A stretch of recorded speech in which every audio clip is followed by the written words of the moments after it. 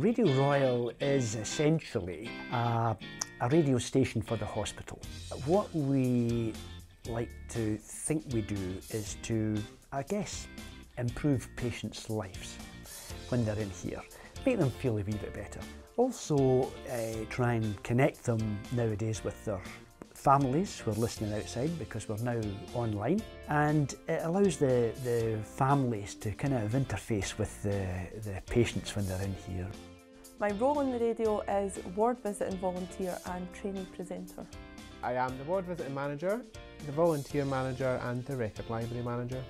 I'm a radio presenter, which I do 2 shows a week, and I am the training manager of Radio Royal, which my job is to train new members on a Monday night from 7:15 to 9:30 at night, where we gain a lot of experiences training them how to use the system, the equipment, and then pair them up with presenters later on and to do their presenter training.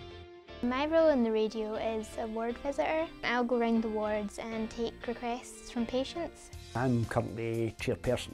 What I try to do, I guess, is to give kind of direction to the executive and to the organisation generally. It's really the rest of the people, it's the organisation who do an awful lot of the hard work at the station, and I just give them a bit of kind of strategic direction, you might call it that, as much as anything. Okay, so your ward visiting manager is basically what it says on the tin. So we do ward visiting on a Tuesday and a Thursday night. Basically we go around and speak to patients and see what they want on the radio, and maybe just a general chit chat with them. So I'm in charge of that, just making sure it all runs smoothly. The record library manager, now that's a wee bit more of a tough one. So I'm in charge of putting all the songs onto the system and things like that, and doing all the vinyls, because we have something like 8,000 vinyls, and somewhat CDs as well. And then the volunteer manager, again, does what it says on the tin. You've got to welcome the new recruits in the door and deal with all the paperwork. What happens during the training is we sit them down and we show them how the system works through Myriad, and how to go online through the automation and to check the volume checks, sound checks and everything. Is everything working fine? And then later on, after their training is complete, then they'll be partnered up with a presenter, and that presenter will train them how to use all the equipment and go on live at the same time. We've currently got about somewhere between 40 and 50 volunteers working with us. We've probably got about 20 to 25 presenters who do live shows. I joined Radio Royal because I quite liked the look of it and the sound of it from what friends had told me.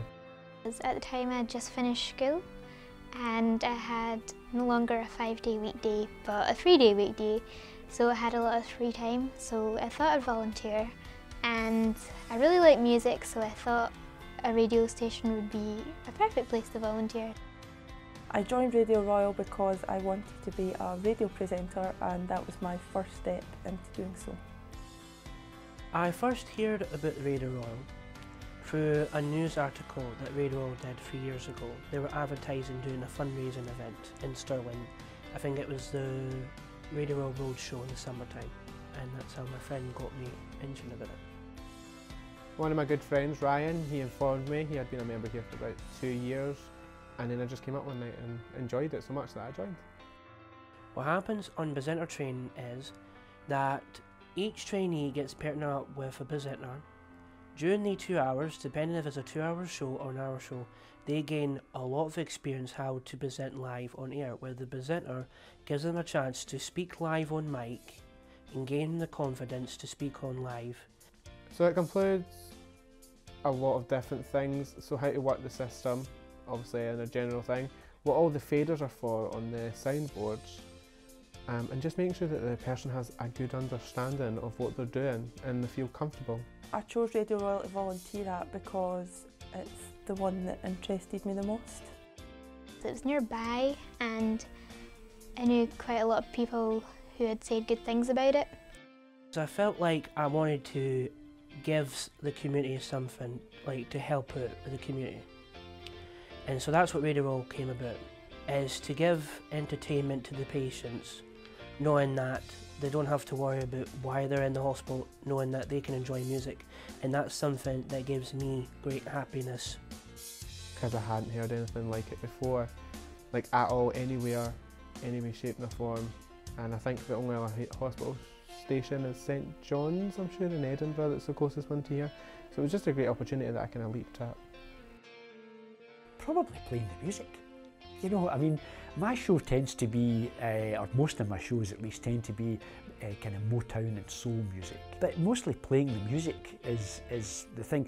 But at the same time, it's important for us as presenters to remember that we're not really here necessarily to enjoy the music. It's a good thing to do if you can, but we're here to try and make patients' lives a wee bit better. What I enjoy most about the radio is presenter training and learning how to work all the buttons. What I enjoy about Radio Raw is coming up to do my shows each week, and also I enjoy training the members and the new trainees. Oh, being a presenter, definitely. It's just one of the best parts of it, because you get to train some of the new people as well if they want to be presenters and things like that. I just enjoy coming along and working as a team, and just how much fun we have. We have a lot of fun. Yeah, we like to think we kind of just cheer up their lives a wee bit. If you just do it a wee bit, then that's a success.